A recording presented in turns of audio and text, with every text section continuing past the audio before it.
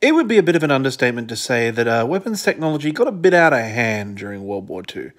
The largest bombs used in the conflict were, of course, the atomic bombs dropped in Japan. But then one has to ask, what was the largest conventional bomb? This is a U-boat pen. As you can see, it is a gigantic concrete reinforced structure. The Germans were known for building huge bunkers like this to shield their U-boats, but they also built bunkers for pretty much everything. Gun bunkers, failed artists with delusion of grandeur storage, Siegfried line. Problem is, you need something that can bunker bust, as it were. Behold the Grand Slam, designed by the same man who designed that bouncing bomb in the last video. 22,000 pounds of explosive with an armor-piercing tip and a fragmentation casing.